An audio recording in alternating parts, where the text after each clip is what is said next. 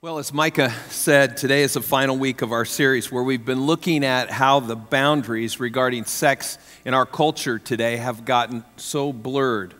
When it comes to the subject of sex, there are many opinions, way more than we could even identify in a 30-minute message. Sex is that one area where we have trouble agreeing on where the guardrails should be. Guardrails are those moral boundaries that we all recognize that protect us. And there is this great debate in the world over where those guardrails should be or whether there should be guardrails at all. And my hope through this message is that we can continue examining God's truth for our sexuality today and see how that truth could actually improve our lives. I think of these biblical truths as those guardrails that I was talking about. These scriptures are designed to keep us on the best path that God designed for us, that path that protects us from the trouble that exists beyond the guardrails. So I want to encourage you, wherever you come from, whatever direction of life you're coming from, I want to encourage you to have an open mind, at least give God a chance to represent the truth that He presents to us in His Bible with regard to this topic of sex. As I've said through this whole series, these messages really were all designed to be in one sermon, but my wife told me you really can't talk for more than 25 minutes about sex. That was a rule she had, and then no personal illustrations, okay? I told her last night, I'm going to testify tomorrow, and she said, no, you're not. So if you've missed one of these messages or both of the first two talks, I hope you'll go back and check them out online because they really do layer on each other. They're meant to be interconnected, and so you're going to miss out if this is the only part that you hear. I hope you'll do that. How you think about sex has tremendous impact on your identity, how you see God, and how you connect with others. There's been a lot of misinformation that's been disseminated about sexuality over the past several decades. So through this series, I just want us to look at the truth and expose some of these fallacies or these myths that we've been told. Truth can get blurred by lies. If we tell them enough, people will actually begin to think that the lies are actually true. So let's look at these fallacies and why they're not true. And then I want us to look at how God's truth can actually give us a better life. Is that fair? All right. We're going to pick up with fallacy number 4. We covered the first 3 in talks 1 and 2. Fallacy number 4. Everyone needs to experiment sexually before they settle down in a long-term relationship.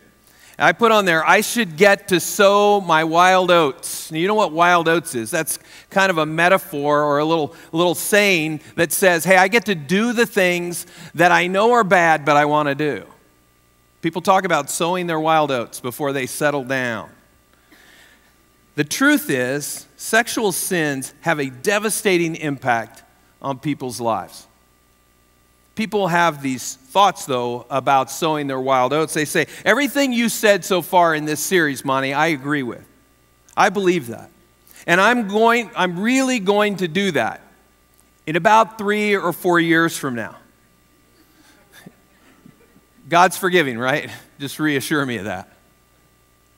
I just can't bear the thought of missing out on all the fun that everybody else is having. And I see it online. I see it in all kinds of media. I see that. People are having great times. I know God will forgive me for whatever I do. So I'm going to go and have my fun. And then when I get closer to settling down and starting a family, then I'll do things God's way. Here's the truth, though. Sexual sins have a uniquely destructive impact on our lives. Unlike any other sin, sexual sin can do serious damage to your life because it's a sin against yourself. When the Apostle Paul wrote to the sexually confused city of Corinth, he explained to them in 1 Corinthians 6:16 through 17, he said, "Do you not know that he who unites himself with a prostitute is one with her in body? For it is said, the two will become one flesh. But whoever is united with the Lord is one with him in spirit."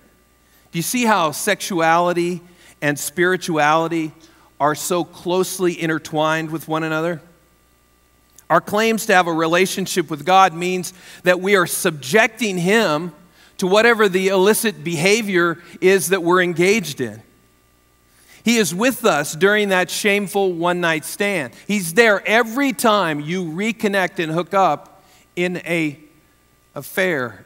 He's there when you lock the door and log on to that adult site. Paul gives the answer and the application for this behavior. He says simply, flee from sexual immorality. You can almost hear him pleading with the people. Flee from sexual immorality. All other sins a person commits are outside the body, but whoever sins sexually sins against their own body. Do you not know that your bodies are temples of the Holy Spirit who is in you, whom you have received from God? You are not your own.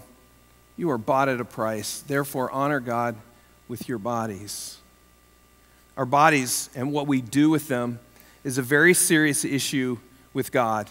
He is holy and pure and awesome. He's all-knowing.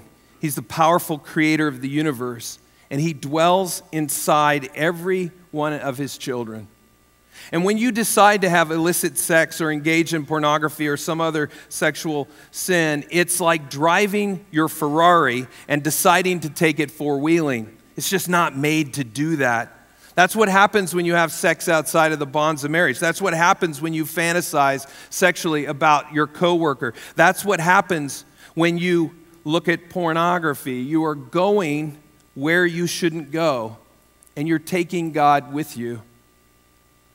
You cut yourself off from God when you decide to sow your wild oats. And one of these key areas where this is happening exponentially in our culture is in the area of pornography. And I want to spend a few minutes here just shining some light into this darkness. Many people believe that pornography is harmless. They think that it's just looking at pictures or videos of naked people or people having sex. Besides, it's my business, right? It doesn't hurt me, and I can do whatever I want as long as I don't hurt someone else or affect other people. And that's how many of us think about porn. But its influence is significantly worse than we could have ever imagined. The National Center on Sexual Exploitation issued an extensive report titled Pornography and Public Health. It came out in September of last year. Here's just a small sampling of the overwhelming amount of data. Pornography has a significant influence on the human brain. Since 2009, more than 30 major studies have revealed that pornography has negative and detrimental impacts on the human brain.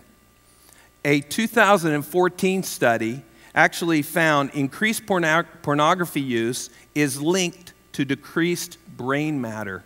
Your brain is actually getting smaller. Pornography also promotes sexual violence. Analysis of the 50 most popular pornographic videos found that 88% of the scenes in those videos contained physical violence and 49% contained verbal aggression.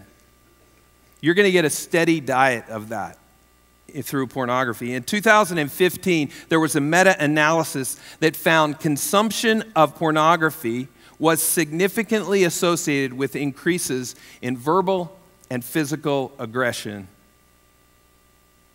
Pornography also has an adverse effect on relationships. A study found people having an extramarital affair were more than 3 times more likely to have used internet pornography. Studies also show that the more porn a man watches, the less he enjoys sex with his partner. And pornography is also influencing the church. 93% of pastors say pornography is a bigger problem than it was in the past. And more than half of youth pastors have had at least one teen come to them for help in dealing with porn in the last 12 months. And I can promise you that the reality of the influence of pornography in every facet of the culture, including the church, is significantly worse than you could probably imagine. Pornography is having a far greater negative impact on most areas of life, and some of you know that because it seems to have a real grip on your life. Recently, I had a young woman come to me to talk to me about her ex-husband. She had never shared this before, but she said that he had been heavily involved in pornography, and one of the things that he insisted on was raping her. Just grieved my heart. Although God is ready to forgive us and listen to us the moment we call on Him, sexual disobedience eventually causes God to close His ears. It cuts off your ability to hear His voice and experience His presence. There is a darkness there that seems to not exist in most areas of life. Listen to what Isaiah 59 says. This is a powerful verse. Surely the arm of the Lord is not too short to save, nor His ear too dull to hear. But your iniquities, that means sins, your iniquities have separated you from your God. Your sins have hidden His face from you so that He will not hear. God grieves over us. He's jealous for us as His children. In His love, He disciplines us with consequences and sometimes even pain, hoping that we will realize that what we're doing is unacceptable to Him. What's troubling today, though, is that sexual immorality in all of its forms, fornication, adultery, homosexuality, pornography, even simply lusting, have become so much more acceptable by people within the confines of God's church. And the result is, we've lost our moral edge in the culture, and we've lost some of our influence to share the gospel. Here's the warning. Sexual sin has its roots in spiritual rebellion and idolatry. We find this in Scripture.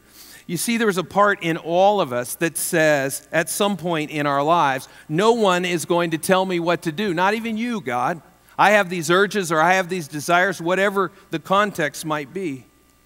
And when one says to God, I'm doing things my way, what they're doing is taking a step and maybe even taking a leap into rebellion. And in the Bible, when you rebel against God, it is serious business to God. The Apostle Paul in Ephesians 5, if you have your Bible and want to flip over there to Ephesians 5, we'll start with verse 3. He says, Ephesians 5, he makes this connection between rebellion and idolatry and the connection that it has with sexual sin. He was writing to Christians in Ephesus, which was another kind of sexually saturated city. They had the temple of Diana there that was complete with prostitutes and all kinds of debauchery. And these people actually engaged in that as part of their worship. These people had come to know Christ in this decadent sexual society. And listen to what Paul says in verse 3. He says, but among you there must not be even a hint of sexual immorality or of any kind of impurity or of greed. I want to talk about that word. Just hit the pause on that verse for a second. That word greed actually doesn't mean greed with regard to money or possessions. He's talking about sexual greed here. Think about that. It means coveting the sins of the flesh. You're greedy for the sins of the flesh. Paul goes on to offer this reason that there shouldn't be any hint of sexual immorality, impurity, or this kind of greed. He says, because these are improper for God's holy people. That isn't who we are, he says. We're better than that. Not that we're better because of our performance, but we can be more like God because we're His people and we were meant to be holy. And then Paul shifts from their behavior to focusing on their speech, which is a big part of this whole immorality issue as well. He says, nor should there be obscenity, foolish talk, or coarse jesting, which are out of place, but rather thanksgiving. That's how we should be. We should be thankful in our speech. For of this you can be sure, no immoral, impure, or greedy person, such a person is an idolater, he says, has any inheritance in the kingdom of Christ and of God. Let no one deceive you with empty words, for because of such things, God's wrath comes on those who are disobedient. Therefore, do not be partners with them. He's saying, cut off your connection with them if that's the route they're going to go, because they're going to lead you in the wrong direction. He said that's actually a form of idolatry when they're living such immoral lives. Listen carefully to what I'm saying. When your sexual practice in mind, if it's only happening here, he's talking about that, in what you say or with your body, is opposed to what God says, when your behavior is opposed to what God says, he wants you to understand that you are actually worshiping you rather than him. You're worshiping yourself rather than the Lord God Almighty. And whether it's using people or viewing images, you are the central focus, and you're dominated by a lust for something you can't achieve on your own. When you're worshiping yourself, that's actually spiritual rebellion. It is a form of rejecting God. Going back to Paul's words in Ephesians 5:5, he says, no immoral, impure, or greedy person. He's talking about habits here. People who have sexually immoral patterns in their lives, habits that they engage in on a regular basis. This doesn't mean that you don't slip up on occasion. Now, I don't think you can accidentally have an affair, annually. That's not what we're talking about, okay? Some of you are going, oh, so there's a loophole. No, there really isn't. This doesn't mean that you don't slip up, because we know that on occasions we do. But if Paul is describing the ongoing practices in your life here, then he and the rest of Scripture say that there really are two options that you have. The first one is, if you're a born-again believer in Jesus Christ, if you have confessed Christ as your Lord and Savior, you put your faith in him and you were baptized into Christ, but over time you have compromised and sinned repeatedly to the point that you're trapped in dysfunctional sexuality, you need to repent. You can't claim authentic belief in Jesus while deliberately pursuing sin. He deserves better than that. Option number 2. You've been living with this misconception about your relationship with Jesus. Maybe there was a point in your life when you prayed a prayer or you raised your hand at the right time when the minister said, and you reached some intellectual agreement with the gospel, and you said, I believe in Jesus. I believe he died on the cross and rose from the dead. I prayed a prayer. I actually go to church, and that's all good. And intellectual agreement, it is part of faith, but it's not the whole part. Trusting in Jesus is life-changing. It's life-changing. God will accept you where you are, but he doesn't want to leave you there. Trusting in Jesus is life-changing, and it continues to be life-changing as we fall and as we stumble, and he helps us to continue. He doesn't want you to stay there. When you fall sexually, when you sin sexually, he doesn't go, you disappoint me. He's there to pick you up and say, you can do better than this. I intended life better than that. When the Holy Spirit lives within a believer, he creates a desire for holiness. And eventually, if you aren't careful, your sexual sin will reveal there is no desire for holiness. That's why Paul writes in 2 Corinthians, examine yourselves to see whether you're in the faith. That's why Jesus said in Matthew 12, a tree is recognized by its fruit. If the fruit of your life is habitual sexual immorality, then you need to be honest with yourself and ask the question, does the Holy Spirit still live in me? Or have I shut him down because of my immoral behavior? It may be time for change, and change is possible. though a lot of people don't think that it is, which brings us to the fifth fallacy, and that is that sexual sin I've committed is too powerful. Nothing can remove its grip on my life, and there's nothing more further from the truth than that lie. It's just a lie. You see, the truth is Jesus died to pay the penalty for our sins and break its power in our lives, and that includes sexual sin. Whatever you've done, whenever you've done it, however many times you've done it, God has the power through Jesus to forgive you of your sins and break the power of that sin in your life. This myth is one that I'm imagining that some of you in this room might be thinking right now. You feel hopeless. This series has just messed you up. You haven't enjoyed it at all. Truthfully, I can see this. It's not been fun for most of us, to be honest. You're not even sure that you want to give up your sexual sin, though you now realize God is offering you truth that you may not have ever considered before. He can change your life. He can set you free from the sin. Chip Ingram, one of my favorite authors, tells a story about playing basketball. Chip's a great basketball player. And over the years, several years ago, he had a conversation after a summer game with a guy from University of Southern California. He said this guy was a great athlete, and he was great looking. You know, he was one of those surfer types who has California written all over him, kind of like me, you know. After the game one night, Chip knew this guy was a Christian, and he said to him, he said, "Hey, tell me, how'd you come to Christ? How'd you become a Christian?" And the guy started to tell his story, and then he stopped and got very emotional. I had to kind of gather his words. And then he stood there looking like some guy who should be on some poster in some teenage girl's bedroom.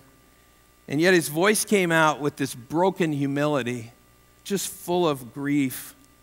He said, "There was a time a few years ago when I didn't have sex every day. I had sex multiple times a day with as many women as possible in high school and throughout college.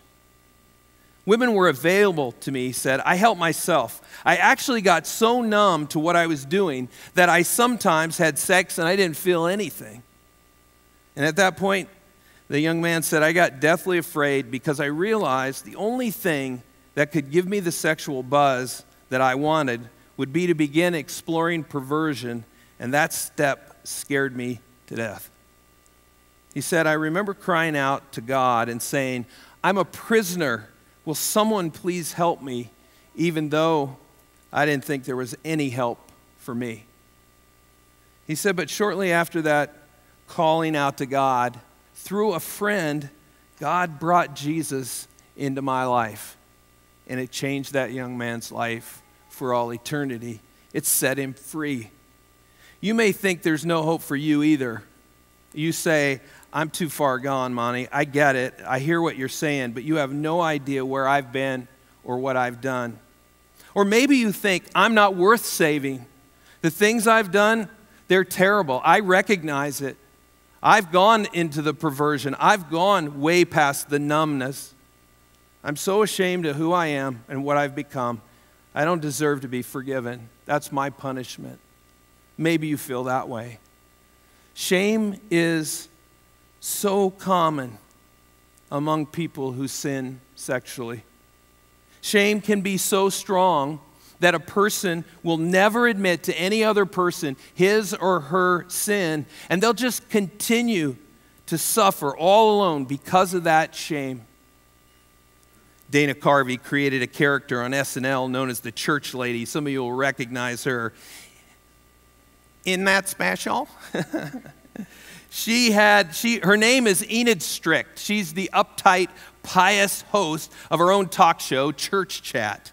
And she interviews her celebrity guests so she can call them out on their various sins, culminating with her judgmental condemnation. And the parody is so deep and so extreme that it's almost comical. Except it's really not. I wonder if people sometimes see their lives through the eyes of the church lady. They hear her voice in their head. She points out how shameful your actions are. And she reminds you of the condemnation that's coming because of what you've done. And nobody can forgive you. You're destined for hell. Shame can be crippling, so ashamed of our actions that we're often paralyzed by embarrassment of someone finding out our secret. The kingdom of God is grace-based, and it's open to everyone. There was something wrong with us, but God, through His grace, made us new creatures through Christ. Now we can live a righteous life as children of God. We are what we are because of the grace of God. What you're saying about your sins may be true. They may be terrible. They may be something not meant for public consumption, but that doesn't have to be the end of your story. God can rewrite the end. He can change it. That's how powerful His grace is. Here's what I want you to understand. Jesus died to pay for the penalty of your sins. You may not understand all that means, but you need to know that what He did on the cross can break the power of sin in your life while you are still a sinner. He cared. Jesus died. Before you committed any sin, He loved you. And He still loves you now. And He wants something better for you. And because He loves you, He doesn't want you to continue on the path that you've been on. To receive that love and be cleansed and forgiven, and to begin to experience the kind of sexuality that God wants for you, you have to make a change. I want to give you 3 quick steps. The first is this: you got to be honest with yourself. Not long ago, I sat across the table from a guy and I said, "You have a problem." He's had multiple affairs through his life, and I said, "You talk about living happily ever after, but that's not going to happen in your life because you continually do this." I said, "You know that's true, right?" And he said, "Yeah." And yet he doesn't want to change. Doesn't want to do the hard work to change. Where you are right now, can you be honest with yourself? This might be one of the most pivotal moments of your life. Is there a decision you need to make before you turn and walk out of here that will change the trajectory of your life forever? Are you willing to be honest with yourself? Because that's where it starts. Listen to what the psalmist says in Psalm 145:18. He says, "The Lord is near to all who call on Him, to all who call on Him in truth." You got to be truthful. You got to be honest. Step number 2, repent and confess. Repentance means changing direction. It's a change of mind. It's a U-turn, if you will, on the journey of life. The way I'm living and what I'm doing are not good anymore. I'm changing the direction of my life. I'm changing my mind. And to confess, that means you agree with God about what He's pointed out in you that needs changing. You agree. That's sin and it needs to go. The promise is that if we agree with God, if we confess our sins, in this case, we confess our sexual sin of thought, of word, or of actions, God is faithful to forgive us of our sins. Not just forgive us, but to cleanse us from all unrighteousness. Look at 1 John 1:9. He says, "If we confess our sins, He is faithful and just and will forgive us our sins and purify us from all unrighteousness." Now let me say this. If this is the first time you've ever heard this, that you've never put your faith in Jesus, you have to take that step first, to trust Him. Put your faith in Him. Repent and confess and be baptized into Christ Jesus. You need to take that step of faith first.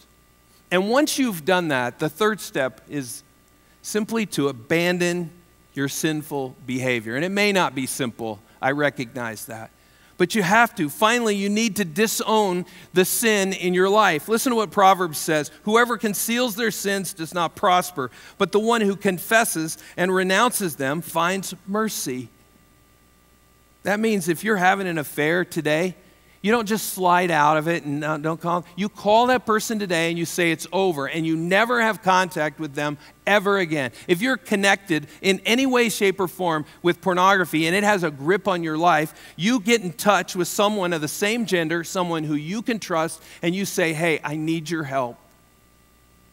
Whatever you do, be as radical about it as you need to be. That's what Jesus meant when he said, hey, if your right eye sins, causes you to stumble, gouge it out and throw it away. If your right hand causes you to stumble, cut it off and throw it away. Now, he didn't literally mean gouge your eye out or cut your hand off, okay? Just for those of you that thought, whoa, this is serious commitment here, okay?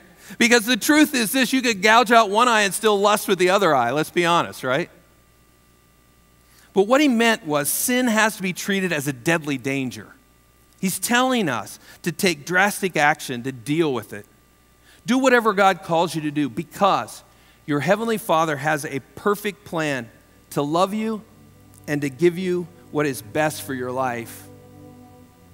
And you're not experiencing that. I promise you, if you're in some habitual sexual sin, you're not experiencing the abundant life. This has been a tough series, not because of the topic, though that makes sense, right?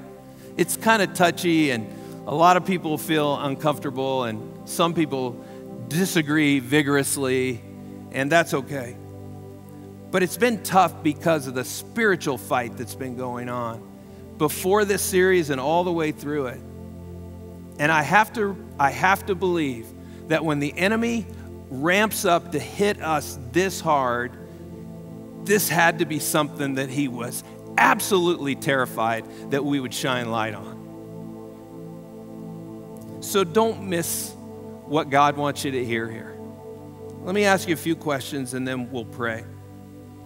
Have you believed some of these lies? Through this series, we talked about 5 of them. Have you believed any of those in your life? I hope you'll let God's truth lead you to a better path. I hope you'll acknowledge those guardrails that he set up and try to stay inside of them because it's a safer way. It's a healthier way. It is a better way. That's the path of abundant life. Can you begin to imagine that sex is something that is sacred from God? It's a gift to us, not something dirty or illicit or broken or dangerous, but something holy. Could you start to see it that way? And maybe the most important thing is, do you realize that wherever you are or whatever you've done, Jesus extends an offer to forgive you and to give you a fresh start because you matter to God. Sex is a sacred gift, and he wants you to get the fullest out of it. So decide today you will never settle for anything but the very best. You deserve nothing less. What I want to do is I want to ask you to stand, and I want to pray, and I'm going to just walk through kind of a guided prayer. I want you to take some time to do a little business with God. I promise we're not going to be here forever, just a few minutes. If you'll indulge me, if you'll stand. I just want to guide you through just a couple bullet points here. God, I thank you for your mercy, for your grace, the path of forgiveness that is ahead for some in this room. I'm grateful, God, that you didn't just wipe us out because of our sin. But Lord, I recognize we have to admit that we've sinned sexually. If that's the case in our lives, I pray today that the folks in this room who have to do this business with you right now will recognize what you're pointing out in their life. Maybe it's pornography, or maybe it's lust, and maybe they're fantasizing sexually about someone else, or maybe they're going to strip clubs or having sex with their boyfriend or girlfriend and they're not married, or maybe they're involved in an affair, even right now. I want to encourage you just to call out to God and just admit to him, confess to him your sin, and ask him for his forgiveness. Will you do that right now? Just quietly.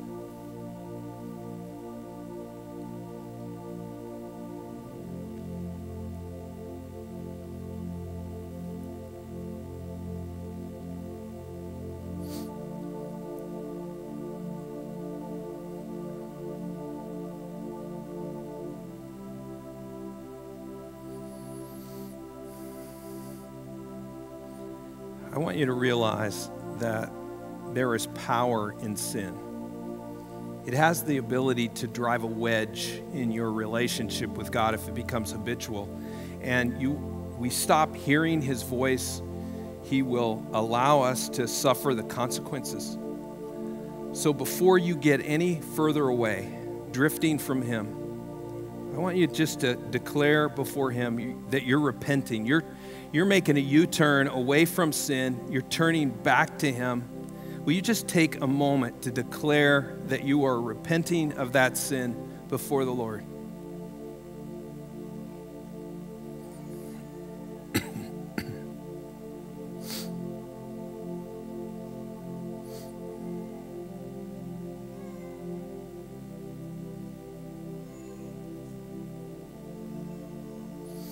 If this is the first time you've ever heard about God's forgiveness for your sin, it's the first time that you've seen a glimmer of hope that this habitual sin that you are kind of stuck in can be broken. The chains of that can be broken. You can be given a new start.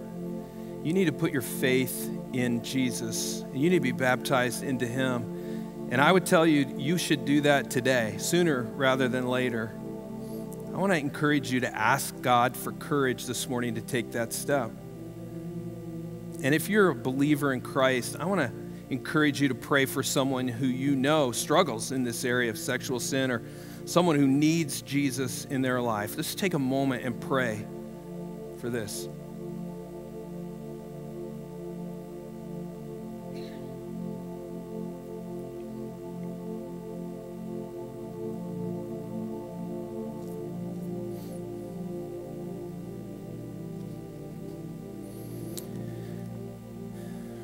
The Bible says that if the Son sets you free, you will be free indeed. If Jesus washes your sins away, your sins are washed away. As far as the east is from the west, God says he remembers our sins no more, which is really remarkable because he's the all-knowing God. He knows everything except the things he chooses to forget, which are your sins, when you turn them over to Jesus and let him wash them away. God, thank you today for dying for us and washing our sins away. I am so grateful, God, for that in my life. And I pray every person here would have that same assurance that their sins are washed away because they put their life in the hands of Jesus. God, thank you that you accepted us where we were. But thank you also, God, for not wanting us to stay there. You want better for us, so that we might have this life and have it abundantly, the best life. God, we're grateful for that. Thank you. We pray this in Jesus' name. Amen.